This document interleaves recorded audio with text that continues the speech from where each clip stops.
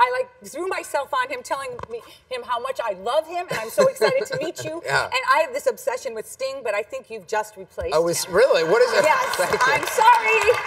Sting has been bumped to second position. What is it about Sting that you like? Well, he looks like you. Oh, yes, right. No, I met him on the Tonight Show on May 13th, 1993, which was a Thursday, and it was like. Wait a minute, stop right there.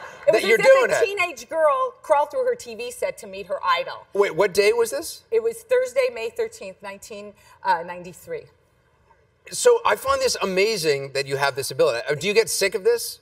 Well, I've had it my whole life. It's like saying, do you get sick of having beautiful blue eyes? You know? It's who you are. It's a heavy burden. No.